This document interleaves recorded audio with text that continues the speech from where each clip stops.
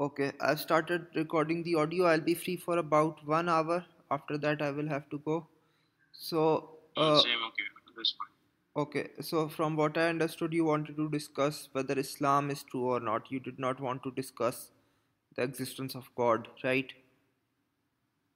Yeah. So, to preface that, basically, I think um, the proofs for the religion aren't really that good, and there are good evidence against the religion. So, Uh, okay, so my position in this regard is that the proofs for the truth of Islam, at least, are extremely strong, and most of the contentions to Islam are basically garbage. Even if you look at the criteria atheists or agnostic use for their own beliefs, such as, for instance, for evolution. So that would be my initial position in this regard. So, do you want to make the first argument here against Islam, or should I make one of my own arguments for Islam? well, okay, you can go ahead. You can go ahead. Okay. So, it's mostly going to be I think it's mostly going to be just um, miracles, essentially, miracles, prophecies. But yeah, go ahead. Yeah, basically, yeah, but there's a few other things as well. So, since you wanted to focus on historical accuracies and miracles, right? I'll just keep the focus on that because that is I mean, something no, I found well, interesting. no. The focus is that there's no good proofs against it. There's no good proofs for it, and there are good proofs against it. So, the main thing you were The talking proof I just about mean from, evidence. okay, I think there are, and I think that it's Okay, self-evident yeah. that they are. So, I'll just start with my first argument for the truth of Islam. So, Okay. the first argument for the truth of Islam, or first proof for the truth of Islam, is the numerous historical accuracies in the Quran that are not found in biblical text. Almost all of them are not found in any pre Islamic text. I'll just get us started with Okay. one example. It's about the title of Pharaoh. So, if you look at Bible or pre-Islamic texts, other pre-Islamic texts, all of them mention the title Pharaoh for the ruler of Egypt in the time of Prophet Yusuf al-Islam, Prophet Ibrahim al-Islam, and Prophet Musa al-Islam. This is historically inaccurate. Quran only mentions the title of Pharaoh in the time of Prophet Musa al-Islam. This is something that we know is historically accurate, and there are numerous references for this. So, if the Quran was plagiarizing from biblical or pre-Islamic texts, it would have the same mistakes of pre-Islamic texts. The fact that it doesn't, and the fact that it has extra accurate historical information, is best explained by Quran being a revelation from a supernatural source of knowledge. Give me one moment. After that, you can respond. एक second चुप करो ना. Yeah, fine. Okay, you can respond. Yeah. So the proof is that the book basically uses the correct title for Pharaoh during the time of Joseph, and the Bible and um, the Old Testament doesn't. So Pre-Islamic that's the texts, proof. all pre-Islamic texts. Yeah, yeah. So all pre-Islamic texts do not have that thing in there, right?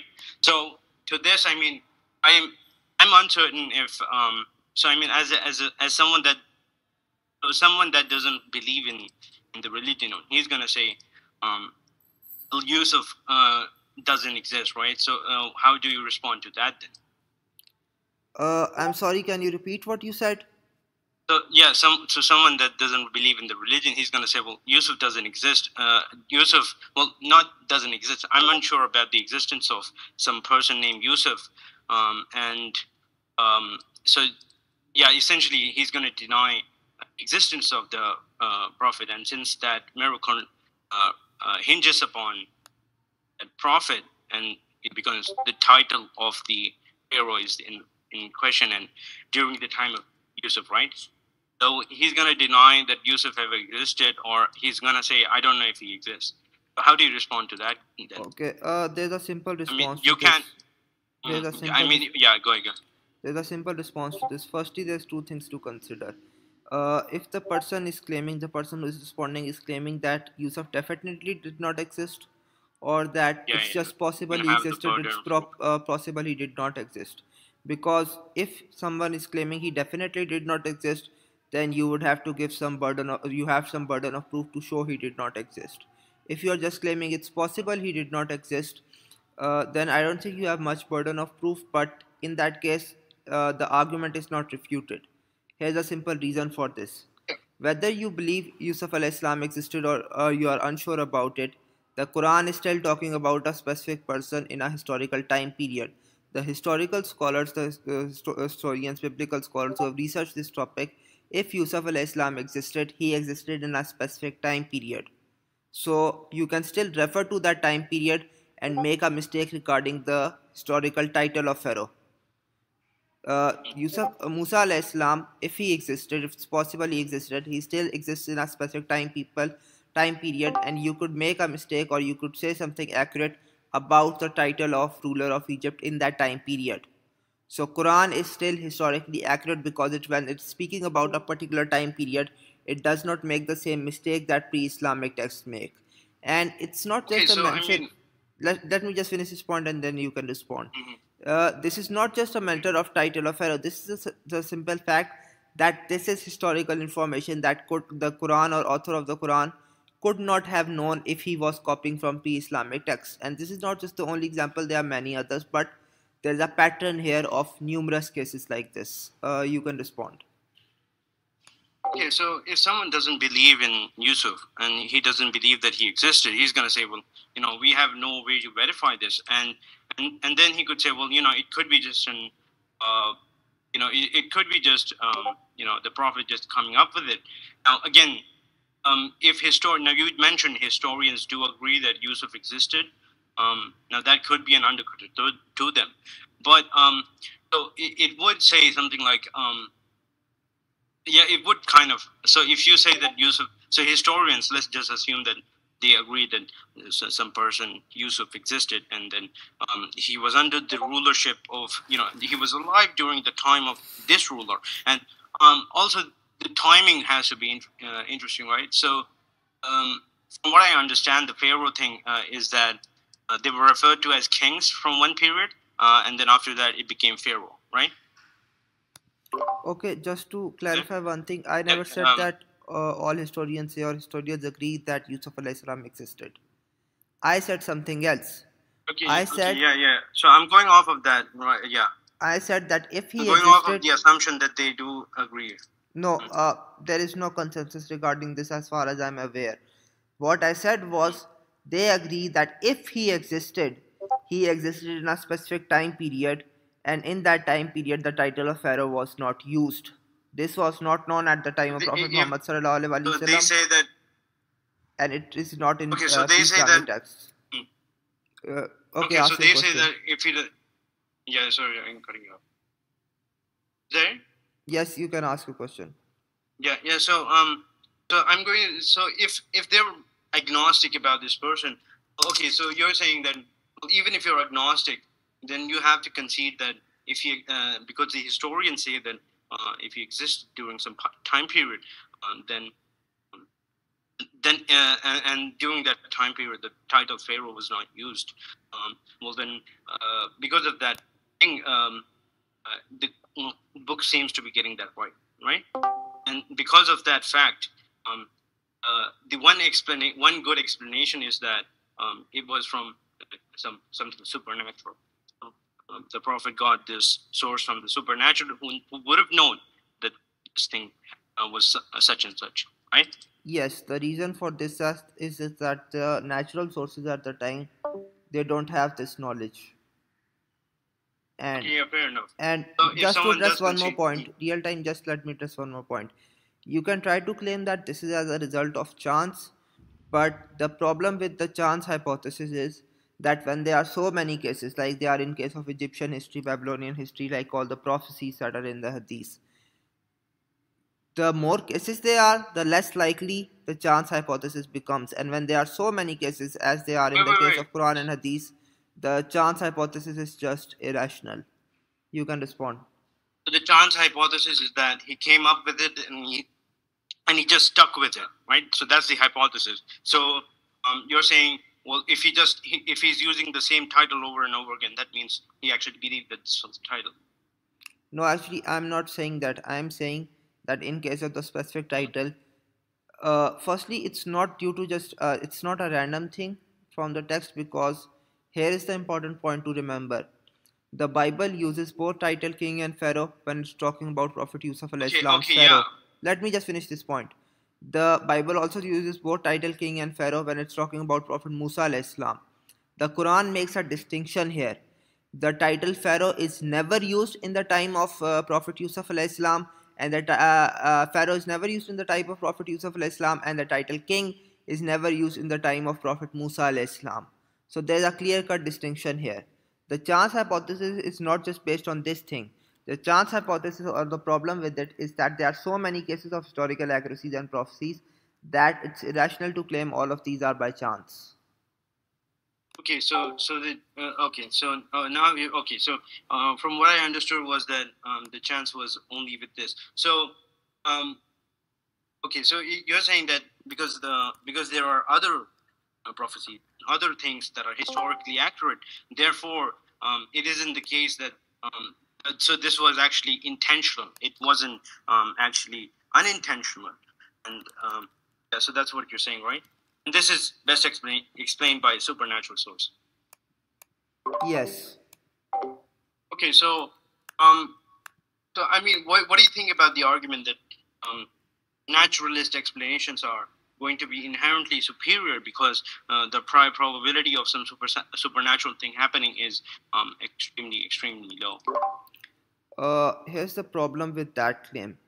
Those are based on basically atheistic or secular assumptions regarding naturalism being true or more probable, and there are massive problems for with that for multiple reasons. For instance, now this discussion is going into the basically supernatural versus natural. Does God exist or not, or if God exists, he interferes in the world or not?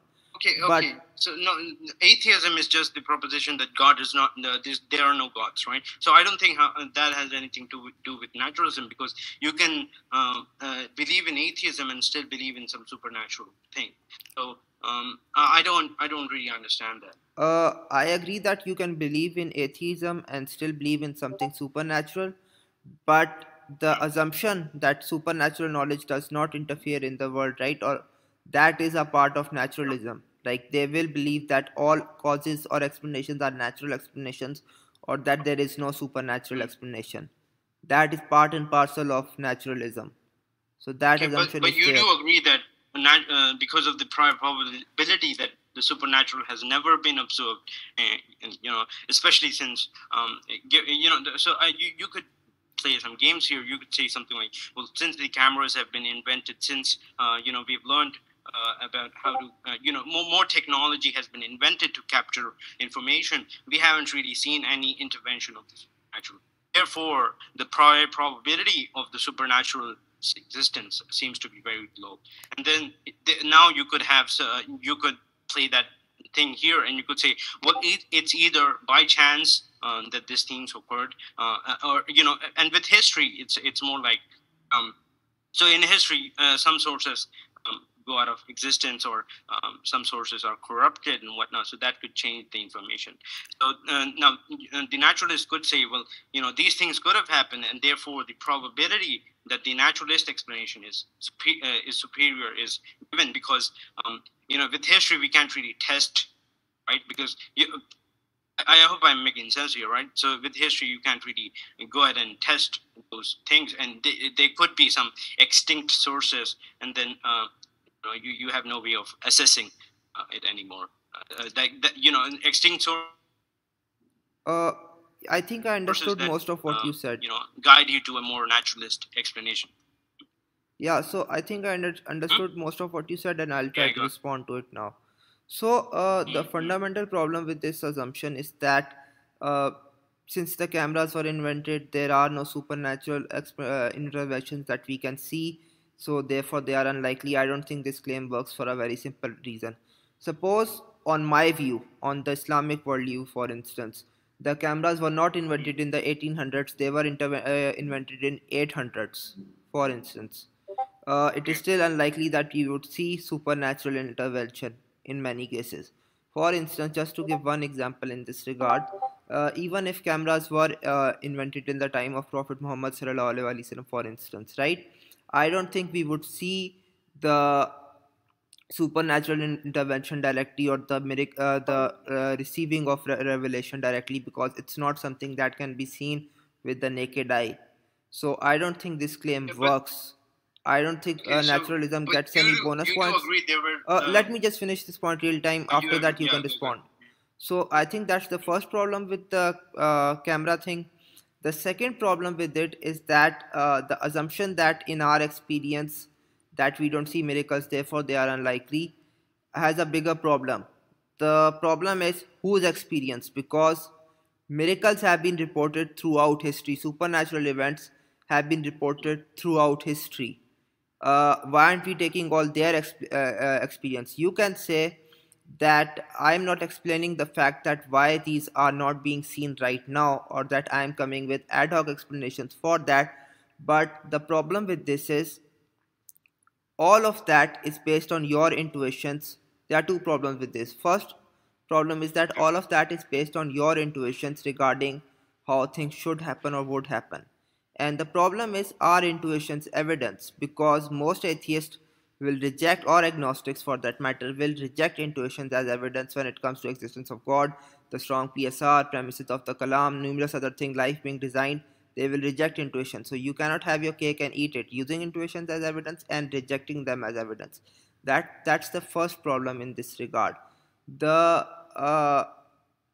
Actually, I don't remember exactly the second problem. If it comes to mind, I'll repeat it later, but you can respond to what I've said till now.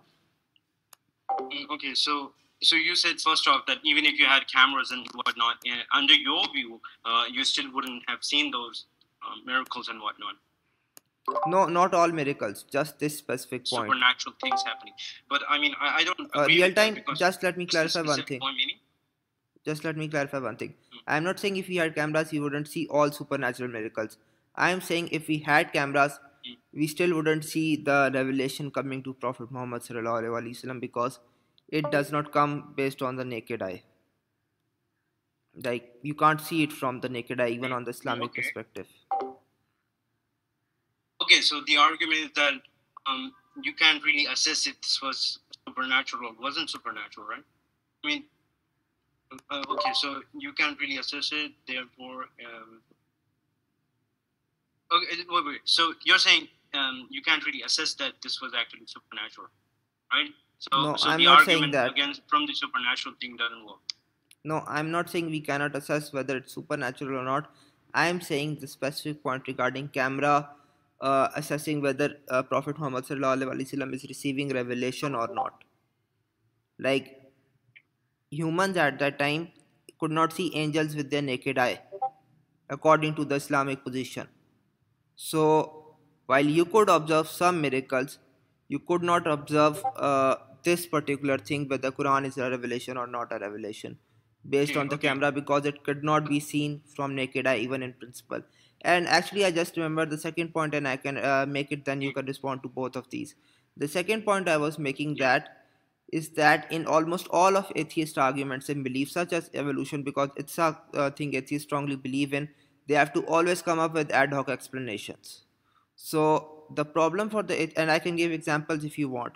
You cannot have your cake and eat it. Either ad hoc explanations are reliable or they are not. If they are not, almost all of the arguments for evolution collapse. If they are, then you don't have an argument here. So this was my second point that I intended to make. You can respond.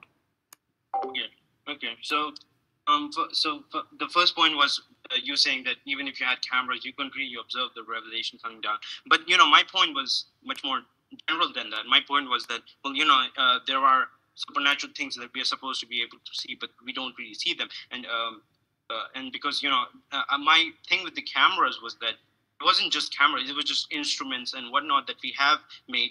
So I guess the Large Hadron Colliders and cameras are like that. But any instrument that receives data or something like that of the world, we have had an explosion of those equipment. So, for example, your phone has cameras. Everyone has cameras now, and then we have better equipments now to really I'm not an engineer by any means or physicist, so I can't really give you explanations, specific examples of this. But telescopes and all these things, and um, I mean, you can understand what I'm going for here. But I'm Yes. saying, despite the existence of those things, and us having and gathering more and more data, we haven't really been able to observe anything supernatural, and therefore that kind of reduces the probability of the supernatural existing.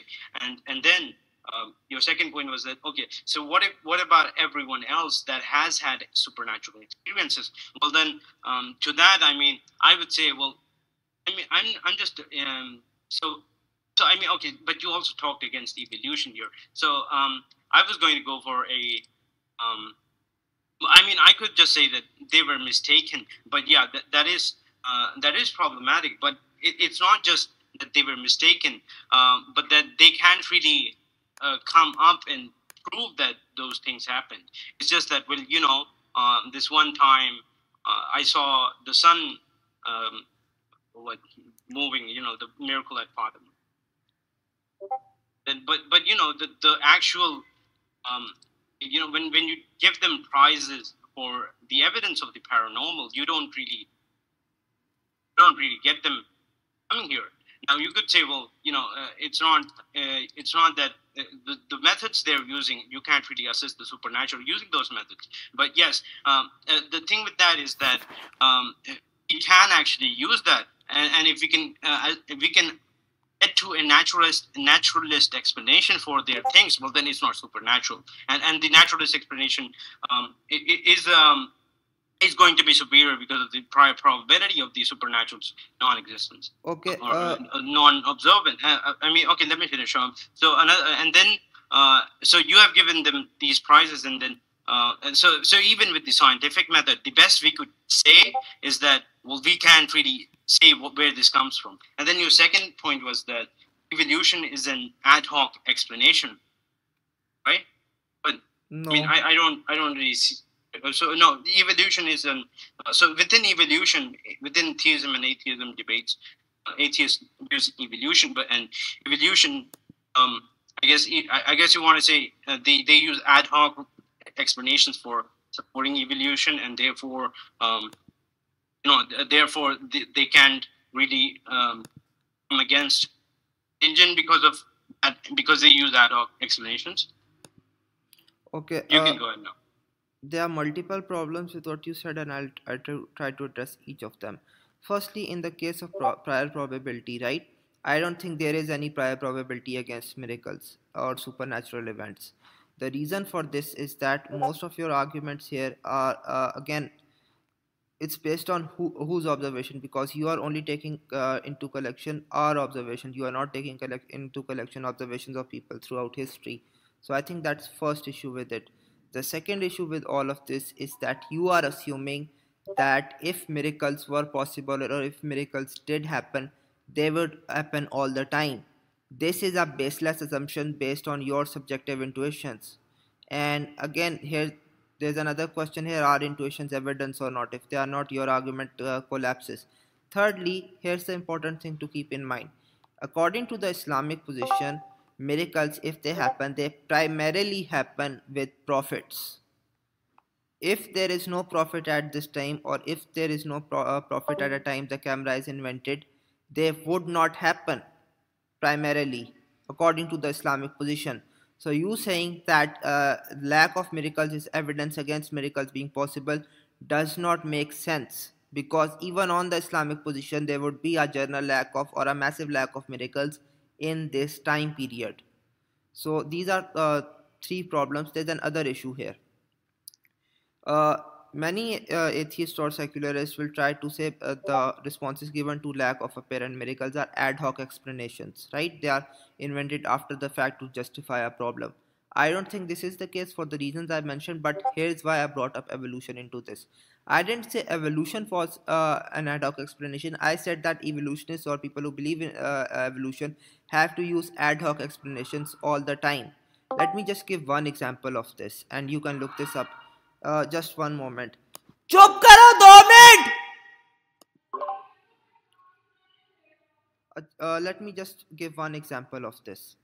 One of the most common arguments for evolution is biogeography. What this means is animals basically show up where and when evolutionists predict them to show up. There's a very popular problem with this claim. It's the rafting hypothesis. What this means is that in numerous cases that animals, when they don't show up where evolutionists predict them to show up, evolutionists will claim that these animals basically floated on rafts and crossed oceans. This is an ad hoc and unlikely explanation, and even they recognize it's an ad hoc and unlikely explanation. And I can give a reference if you want.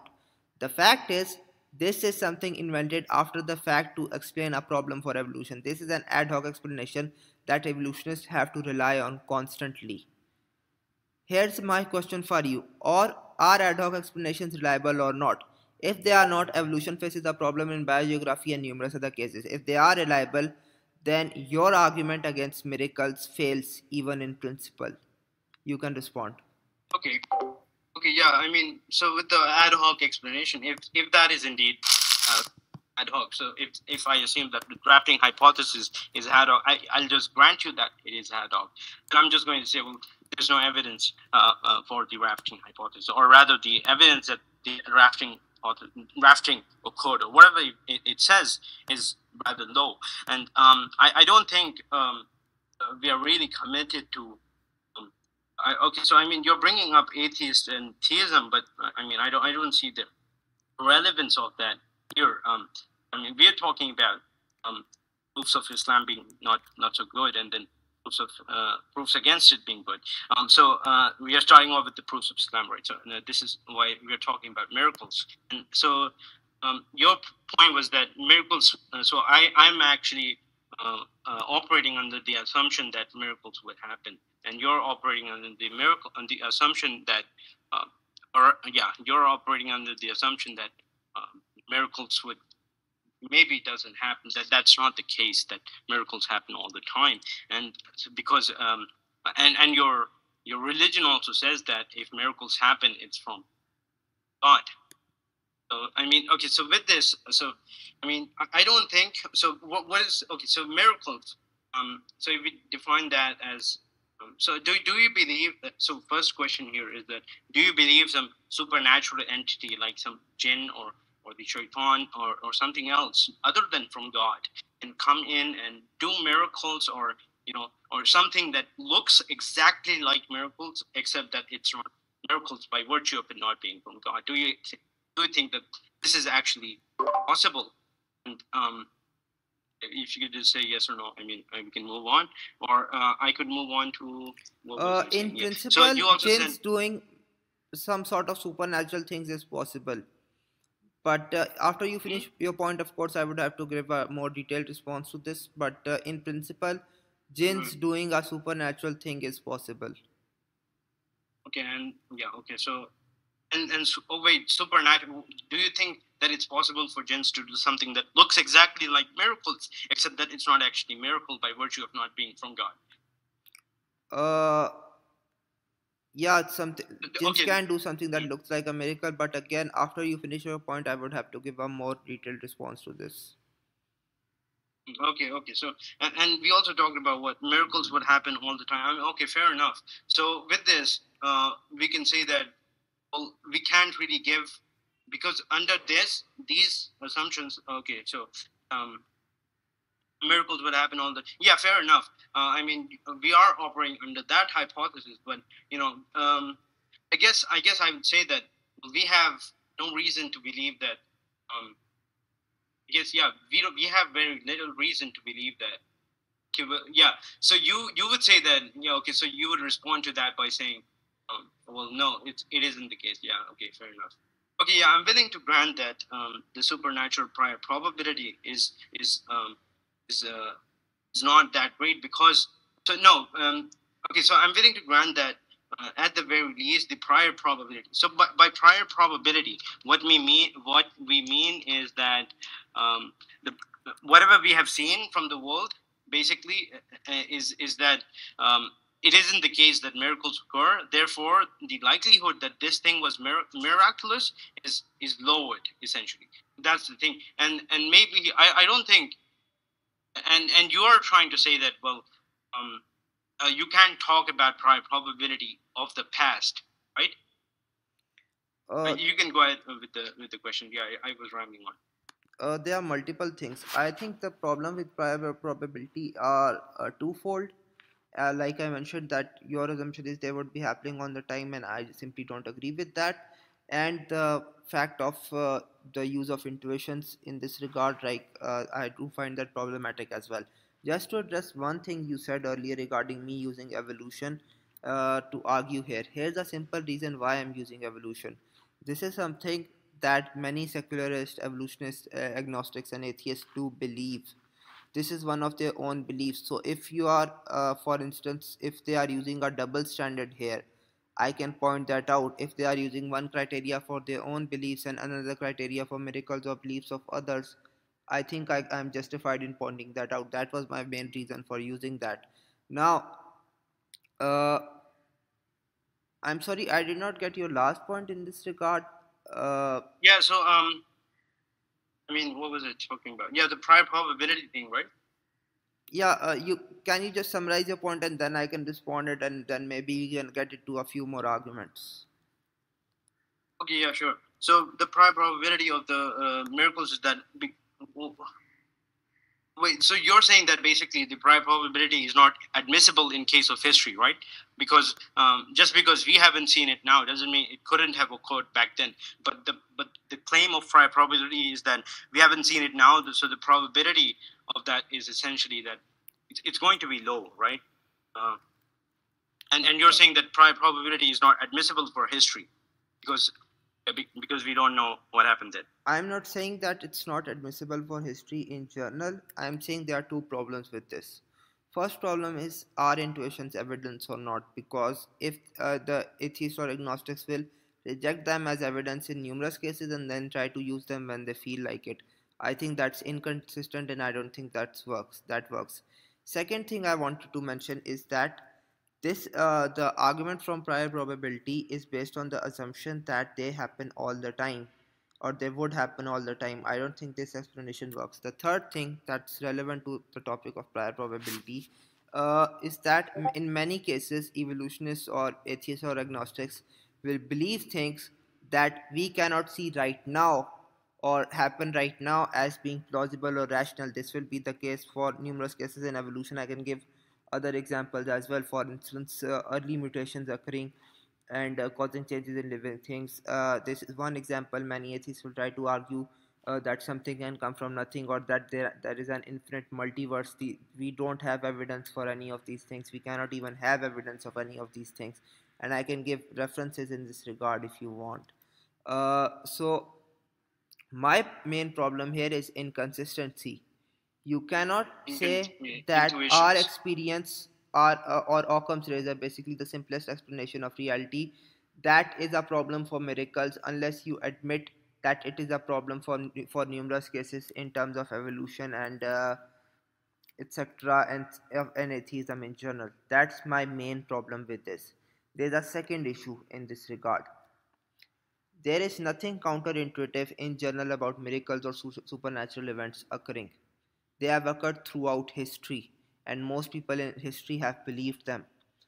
So there is nothing counterintuitive about this. You can say intuitions are not evidence, and I can't prove or disprove intuitions are evidence or not, but that is an in principle position that can be taken, whether intuitions are evidence or not. But the problem with your claim would be, or of the most atheists in general, is that almost all of your arguments depend on intuitions.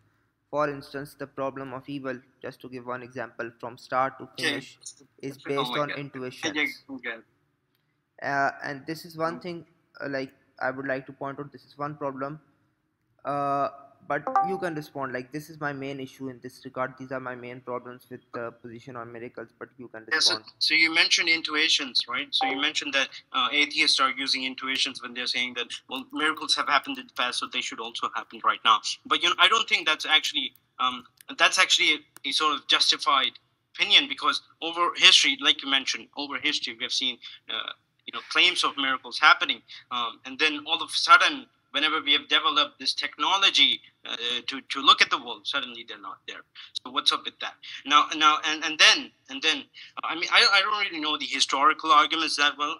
Historians have arguments against those things happening, and then.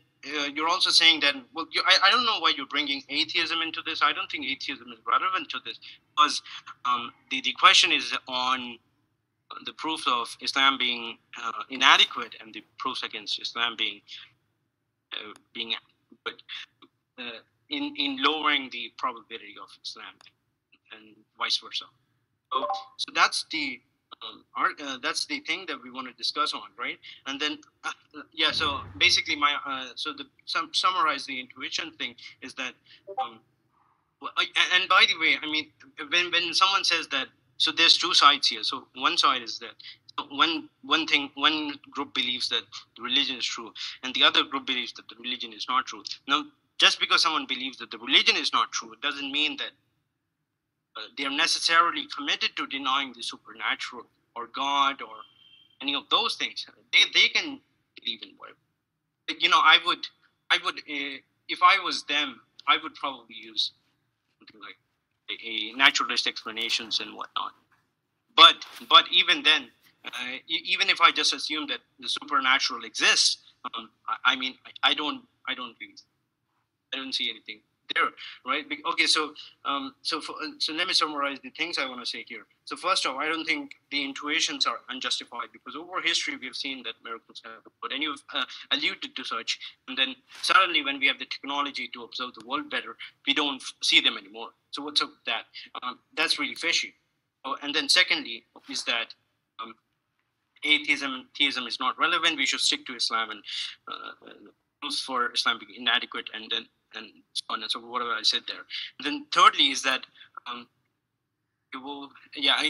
that's basically what I want to say. I forgot the third point, but I mentioned it later. Okay, so I think I have addressed the point about that the intuition that if miracles were happening, they would be happening all the time, and I don't want to get into that again. Let me just finish this point. I don't want to get into the point about atheism and theism again, but I'll just bring it one more time. I'll just summarize in a line or two. The reason I'm saying this, it's because I'm doing an internal critique of your beliefs. You believe these things. You believe evolution. Most atheists or agnostics believe problem of evil is a good argument. The thing is, you cannot use intuitions and certain versions of Occam's razor when you feel like it, and discard them when you don't feel like this. Moreover, you cannot appeal to ad hoc explanations when you feel like it and discard them when you don't feel like this. So that's my main issue with the argument regarding miracles or the prior probability thing. I think we have discussed this enough.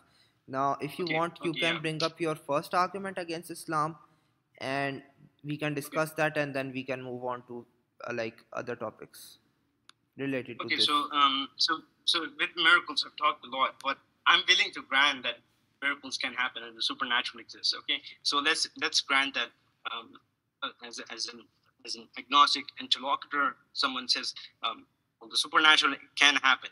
And then I say, well, the supernatural can happen, and then the competing hypothesis between, the prophet being a, some sort of supernatural creature that came to deceive people is greater than, is not removed by the Islamic sources, right? Or rather, the Islamic theorists that believe Islam is true, they haven't that theory hasn't been removed, and because of that, we are unjustified in really believing this Islam is true hypothesis. Further, the religion has several problems. So you've been alluding to it that you don't believe in evolution, but I think evolution is a good counter argument here. So I don't think evolution necessarily means that. Necessarily, it doesn't mean that the religion is false.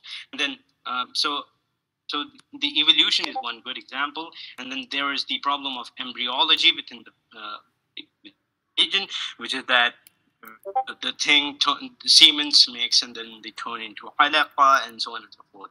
And then there's also the timing issue with this thing, because the semen becomes a semen for a time period, and then can we just stick these to one things, topic these at scientific a time? errors. Yeah. Oh, Like, yeah, sure. But if you want my point is that real mm, time, if you want, we can okay, if start I with had to summarize, just pick yeah. one So if I topic. had to summarize. Uh, Yeah, so just if I had to summarize these things, I'd just say that there are scientific inconsistencies which lower the hypothesis that the theory that the religion is true, and therefore we are kind of in a pickle. We're kind of justified in disbelief for someone that believes that evidence should guide religion. okay. I'll try to Yeah. So respond to both the point about evolution and the point about okay.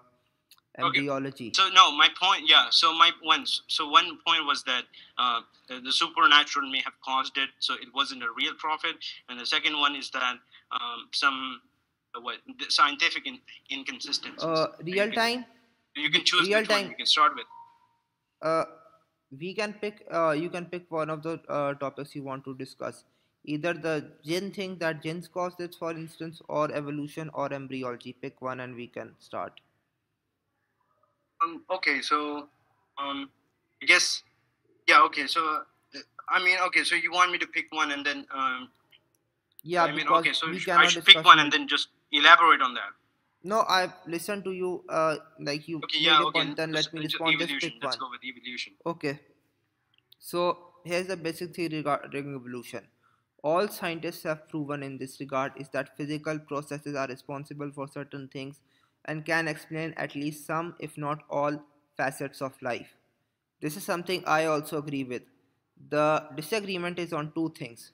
One, that these processes are blind and unguided. I think this is a baseless assumption from the scientists. And the other thing, that the primary disagreement is regarding human evolution. Here is the problem with all of the so called arguments regarding human evolution. They are all based on the assumption that similarities between humans and chimps show common ancestry, and I think this is a nonsensical claim. In fact, just to highlight one problem in this regard, there are numerous cases of similarities among living things that are not due to common descent. It's called convergent evolution. That's one thing.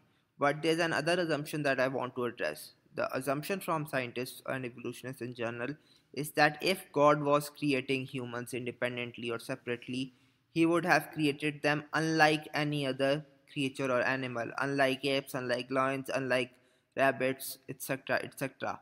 I think this is a baseless assumption.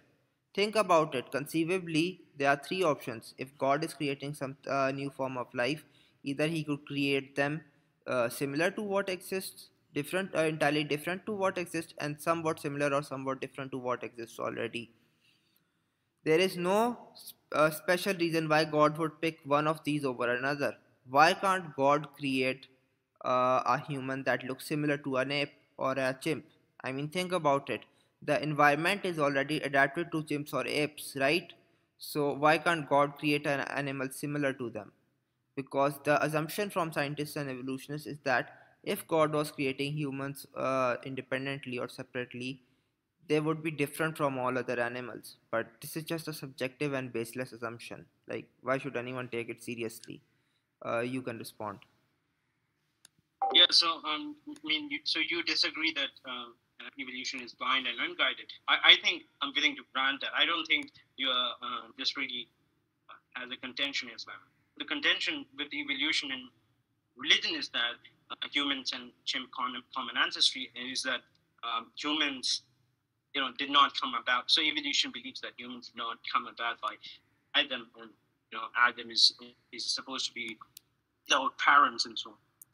So that's the issue. And evolution says that we have far more evidence to believe that that isn't the case, and we share common ancestry with chimps and other apes. So your issue with that is that God can create something and then it's similar to um, these animals. Now the problem with that is completely ad hoc, and that is exactly what we would expect when we see that someone is trying to reconcile something that is irreconcilable with by trying to say that, well, these data or so by data I mean the paleontological record, the endogenous retroviruses and so on and so forth are best explained.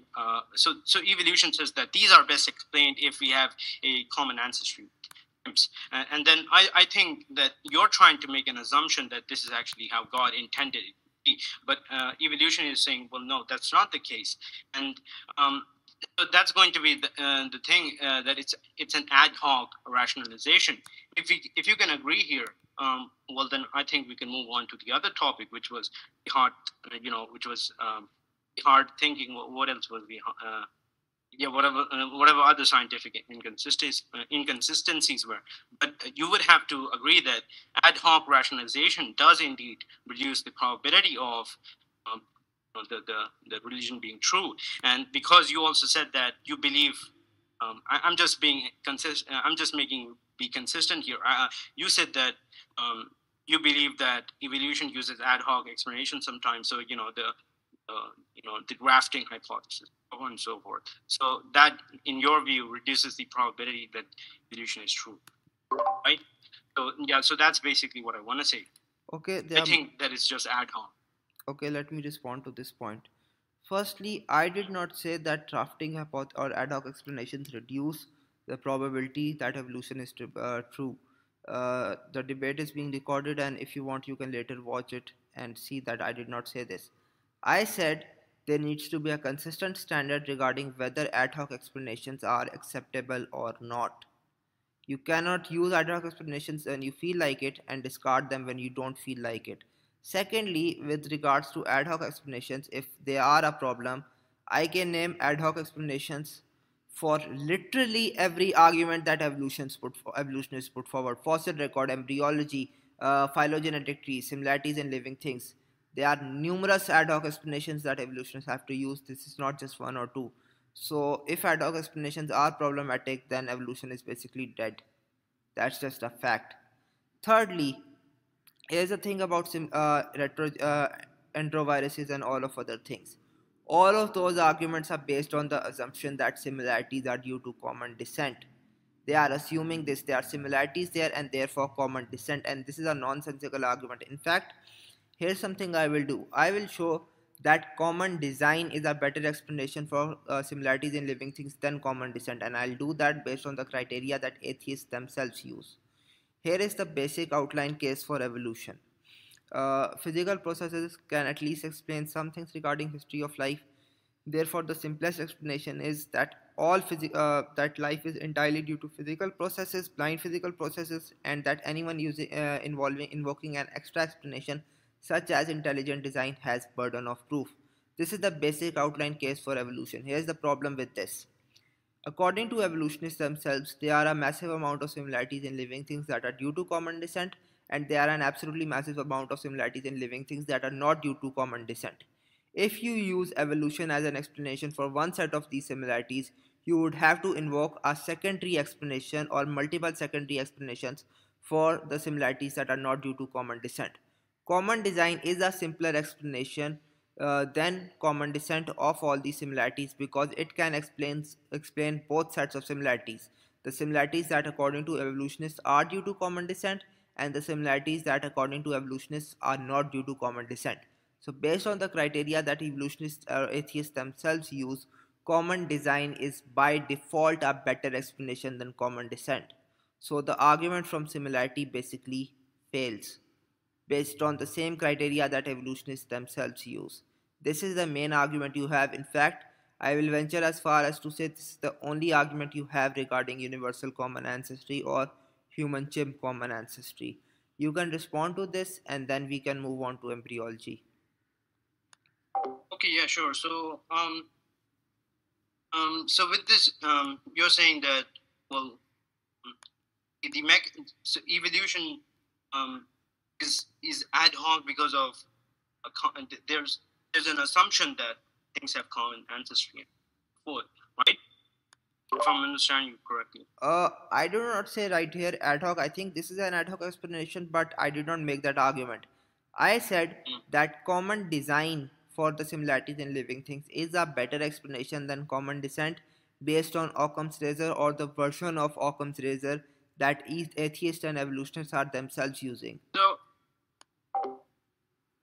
okay, so I would say that, well, you would have to have some.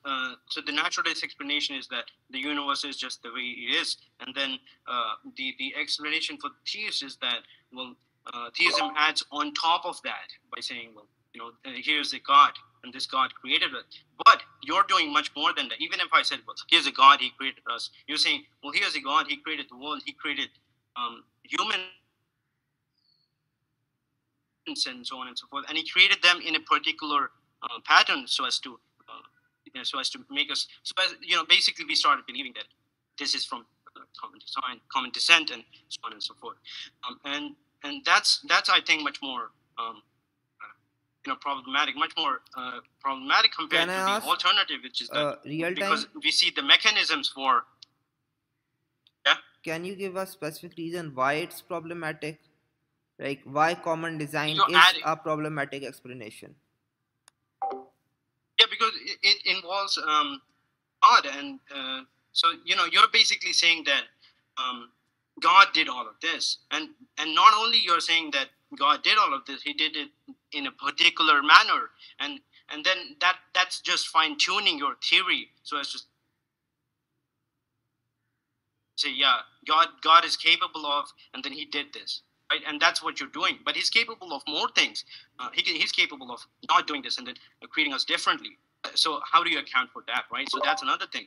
And also, I mean, so with evolution, there are mechanisms. I think you would agree those mechanisms. Yes, so natural selection and then all the genome thingies, right? I don't really have a good explanation for those things. I take it upon authority for the most part.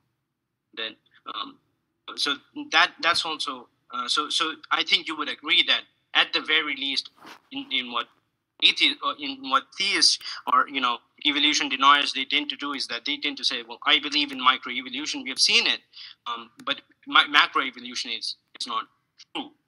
So microevolution and macroevolution. Do you believe in microevolution? And secondly, I think that the argument from common design is problematic because it's fine tuning your theory. You're saying, well, God is creating this world, and then that's it. Now the problem with that is that yeah, it's essentially fine tuning your theory, right? Because God created us in this particular manner, but God could have created us in all sorts of manners. So I don't see I don't really see the thingy there, right? So it seems Okay, problematic to me there. I think And there are multiple. in evolution, and then evolution mechanisms is that microevolution. I'm going to say microevolution will lead to macroevolution, and then macroevolution is just the difference between those two is just time, and because it's just time, if you accept microevolution and you accept that this much amount of time has occurred, you're going to see species differentiation and so on and so forth. And those species differentiation you can map, and then you can find the common ancestor. And there are methods of finding common ancestor that do not believe that there is common thing. So with the Real time, Elliot Sober mentions this. real Yeah, time. You are going into multiple topics. Let me just address the stuff you have said so far, and then you can respond yeah, and sure. add what Elliot Sober said. Okay. Okay. Yeah, So go ahead. so I'll address the points you made so far. Firstly, I agree that physical mechanisms such as natural selection, although they are and random mutation, then there are numerous other things as well. There are numerous mechanisms in this regard that are happening in the history of life. This is something uncontroversial. It's observable. However, it does not follow from this that those mechanisms or physical processes are blind or unguided. That's a baseless assumption of the evolutionist. Firstly. Secondly, I am not making That's my not what we're argument. saying. Let me just finish this point. The problem is that do you agree that it leads to macroevolution or species I formation? will get to it later. I will get to it later. I promise I'll address it. Just let me finish my second point Okay. first. The second point is with regards to the similarities of living things and me saying that basically God would do it this way.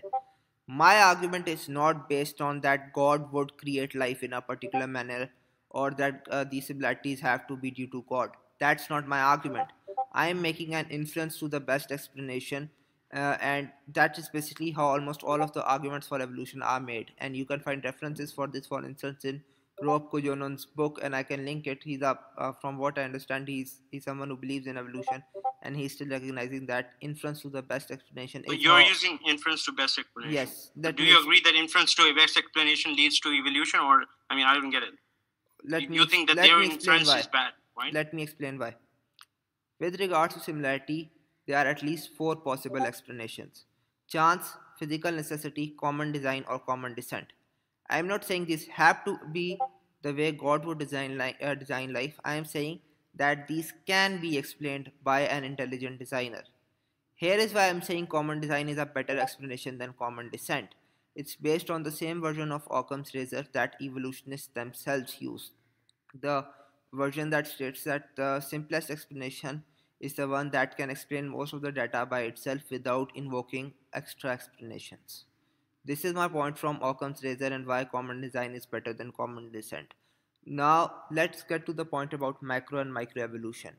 I don't think those distinctions are like valid or they make sense, because to be honest, just because, and I think in a few cases species can like one species can change into another, but it does not follow that, for instance, classes, orders, phyla uh, of an or genuses of animals emerged due to common descent.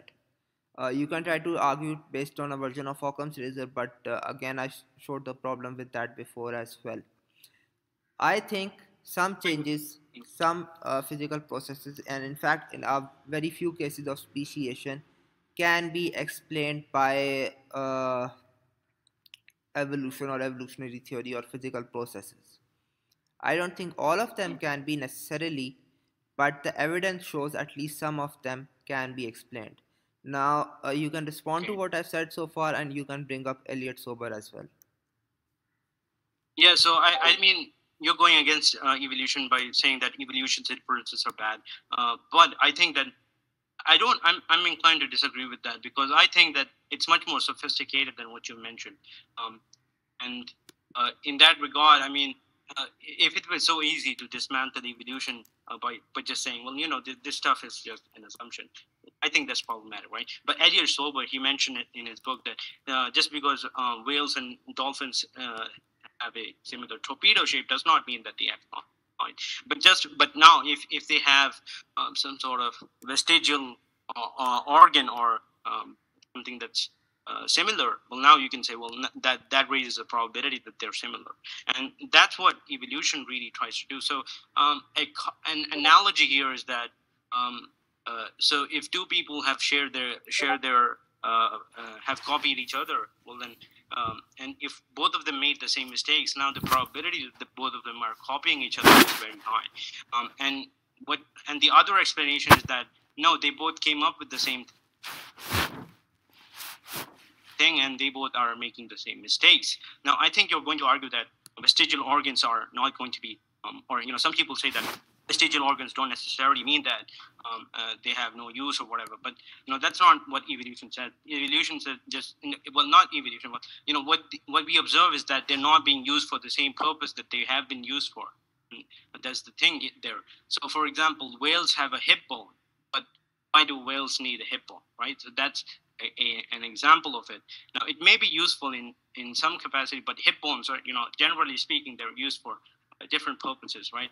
Compared to whatever purpose that whales are using, and that's from what I know. And so I think that what you're trying to do is that, well, now that becomes much more simpler to say that, well, you look at endogenous retroviruses, you look at the paleontological record, and you go ahead and say, well, it seems that we have endogenous retroviruses, especially the probability that those viruses latched onto those specific strands in specific places, and then those specific places matches exactly with chimps,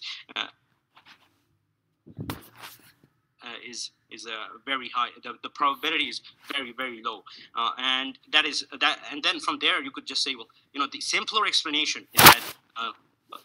They share common design. They share common descent. But you could even add God into it. It doesn't really matter.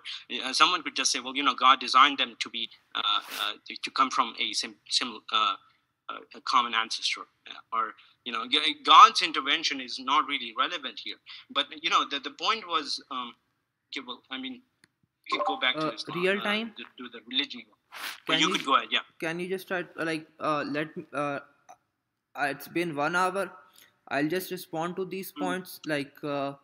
and then you can have a final Yeah, word in this regard, and then I have to go. After that, after your final word, I'll end the recording. Okay. yeah, sure, sure. Okay, so first thing, I'm glad that you brought up Elliot Sober because I actually read his book recently for publishing my own book on evolution. So that's first thing. Secondly, if you look at Elliot Sober's work, he recognizes that the main argument regarding common ancestry is similarities of living things. In fact, in chapter 4, I think he called it modest Darwin, if I'm not wrong. So the main argument there is still similarity for living things. Thirdly, all Elliot Sober is arguing that these similarities are unlikely to be the case due to chance. I agree that these similarities are unlikely to be due to chance, but just because they are unlikely to be due to chance, that does not mean they are due to common descent. They can be also be due to common design, or in fact, they can even be due to physical necessity, which is something many evolutionists nowadays argue with regards to convergent evolution. So I don't think your claim regarding this works. Thirdly, with regards to vestigial organs, there are multiple problems with this, including what I think that this argument is basically a version of God of the gaps, but I don't want to get into it right now. I will get into it maybe if we have a future debate on this topic. I'll just summarize my main problem with the vestigial organs argument as this. The argument is that the initial argument was that these things are functionless, and therefore an intelligent designer would not create them. Firstly, all of this is based on intuitions regarding how designer would act or would not act. If intuitions are not evidence, then this argument is automatically debunked. Secondly, the problem you have with vestigial organs is that like a whale hip is used for instance, whale hip is now being used for reproduction. Why would that happen under design, or if God designed them? Again, the fundamental problem with all of these things is that how do you know how God would design? All of that is based on intuitions, and if intuitions are not evidence, that is dead argument. Thirdly, fourthly, and lastly, and this is the biggest problem with all of the bad design arguments, they assume that God or an intelligent designer would act in only one way. This is a baseless assumption, and there's a very simple reason for that. Even if you look at humans throughout history, or humans currently involved in arts or designing or etc., etc., there are numerous different ways human design things. This is just an observable fact, and I don't think anyone in their right mind will disagree with this. If this is the case, then the assumption that God would only act or design in one way is irrational. And if that's the case, this argument is dead. So that's my main problem with vestigial organs argument, and in general the stuff regarding Elliot Sober was saying. Now you can have the last word on this. Just try to keep it brief to a couple of minutes, and then I'll end the recording and let you know when I end it. Okay. Okay. Well, we've talked about possibilities a lot. So God is possibly able to create us in this manner that He has created us, and the problem with this is that, well, I don't think theists are being consistent when they talk about this, especially in this topic that we were discussing, which is the truth of the religion, and especially because, well, it is possible that God is able to lie. Well, it's not possible. God is able to lie, and therefore it's possible that whatever He sent down is a lie, or whatever we are saying is completely lies, and He can lie in a manner so perfect that we will never be able to tell. And because that possibility exists, and I don't think theists have a good answer to this, and that alone kind of reduces the thing that they say when they say, well, it's possible that God could have done this, just as he has done now. But the thing evolutionary biologists would say is that, well, it's much more simpler to just say that this wasn't from common design, and rather common descent, and these processes are what led to this, and that's what evolutionary biologists want to say. And that's, we've had a good discussion. I'm okay with having a good discussion, another discussion on this topic again in the future if you're willing to do that. But yeah, I've enjoyed this. It's been pretty nice. Yeah, so if you had any, so I'm willing to come back again, and that's all I wanted to say basically. Real time, I am free only on Sundays. So yeah, I would be happy to do it, and next time we can if you just want, we can just keep the focus next time on historical accuracies of the Quran, or prophecies, or evolution. Like, you can pick a bunch of different topics. I'll send you the link to my channel. I have a lot of content there, and you can Okay. check out and what you want to Okay, like debate. I can give you the topics I want to discuss, and then we can Sure. talk about them if you want to. Yeah, sure. That But I'm sounds only good. free on Sundays, so like we would have to have the discussion on Sundays. That's okay with you, because Yeah, other that's than fine. that That's I'm not fine. free. Okay, then I'm ending the audio recording now.